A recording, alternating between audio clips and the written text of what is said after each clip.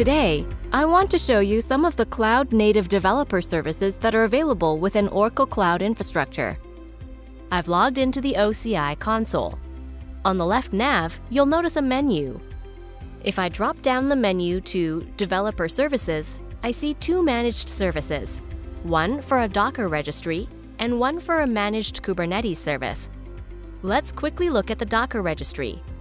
Clicking on OCIR, which stands for Oracle Cloud Infrastructure Registry, I see the registry with a number of repositories and images.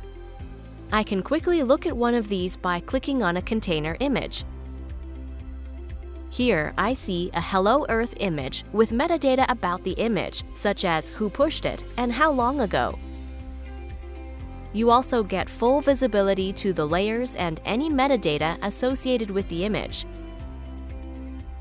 Now, if I go over to Clusters, I can show you how easy it is to create a managed Kubernetes cluster with Oracle Container Engine for Kubernetes, or OKE for short.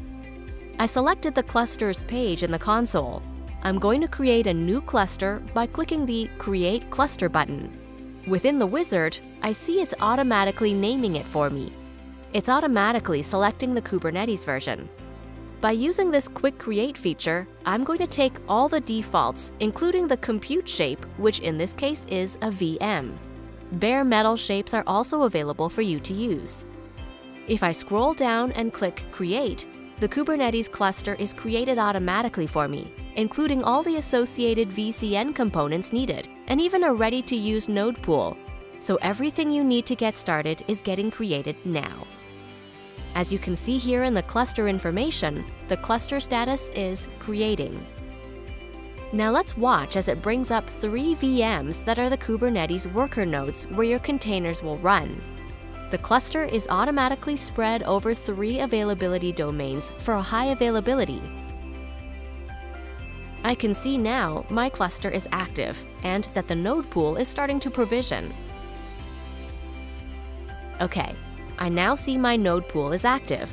All 3 worker nodes within the node pool, which is configured in a high availability fashion, are up and running. I can now go and access the cluster by using the kube config. Access to the kube config is available right here in the console. Just as simple as that, I've created a cluster and can immediately begin using it. Thank you very much for watching this demo about Oracle Container Engine for Kubernetes and Oracle Cloud Infrastructure Registry.